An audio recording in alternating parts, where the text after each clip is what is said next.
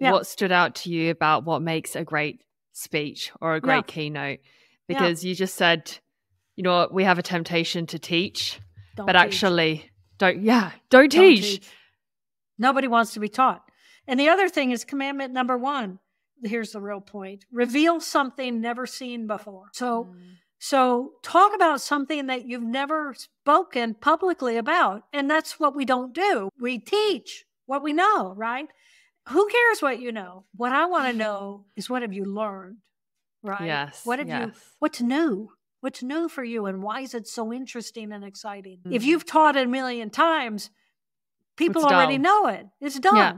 You know, I don't want to be taught that. I want to know what you've learned and how you got there. It's kind of like your podcast. Exactly.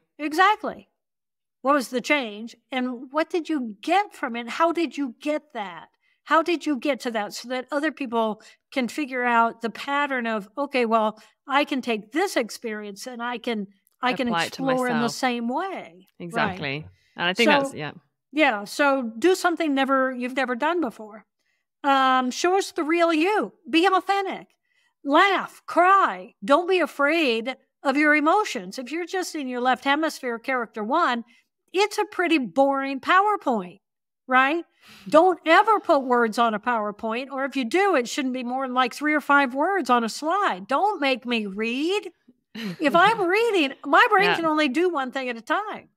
Don't make me compete with listening to you. Either what you have to say is worth me listening to, or why are you up there wasting my time? You know? And make the complex simple. Simplify. Yes. Simplify, simplify, simplify. Do not dazzle intellectually.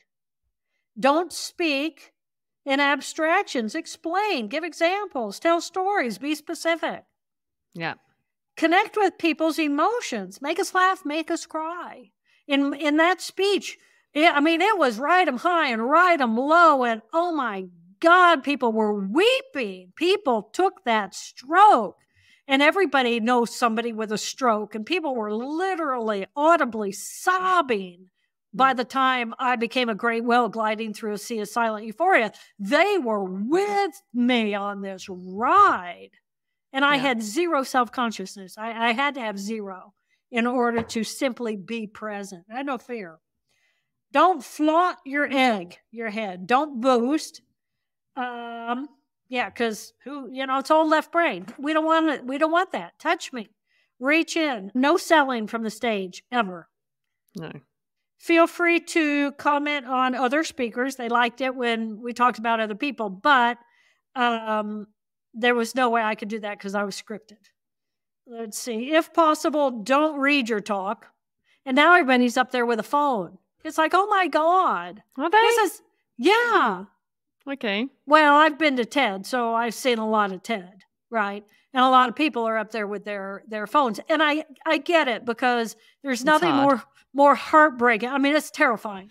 Yes. Right? TED stage is terrifying. Be real. If it's a TEDx, that's a much friendlier audience. But when it's TED, it's like, it's the red dot. You got to be on. And you can tell. I could talk to you for hours about how to give a TED Talk. You must end your talk on time, always. Boom. Whatever you ever do, you end it on the second that you end it on. You have to be on time. And they actually gave me 5 extra minutes because they saw my rehearsal. And Chris said, draw it out as long as you want. Because it was going to blow his audience away, and he wanted that. Yes. So rehearse your talk in front of trusted friends. You absolutely have to do this in front of people. If you can't do it in front of people, you cannot do this in front of an audience of thousands of people. I mean, you got to, and listen to their criticism. I mean, my TED Talk, it was one of my best friends. It was like, I had 4 days and the thing was scripted, and I'd done it 1,000 times, literally.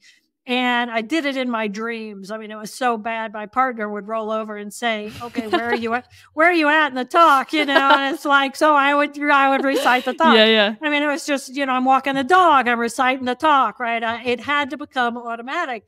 And one of my girlfriends it was just a few days before, and I get to the last part, and I was teaching, right? I had 3 things for you people to learn from this stroke, and she just shook her head and she said, "No, you can't do it." You changed the ending, didn't you? I did. I changed the ending. I became a great whale, and it was just like, oh my God. I mean, talk about vulnerability. I was 1,000% vulnerable, and it was like, but it was the right thing to do because people were so blown away that they would then listen to what I had to teach. And they were touched. I gave them the gift of this beautiful experience, and I gave them the gift of my vulnerability. And then they were mine, and I'm still 15 years later keynote. Yeah. Thank you for sharing that, Jill.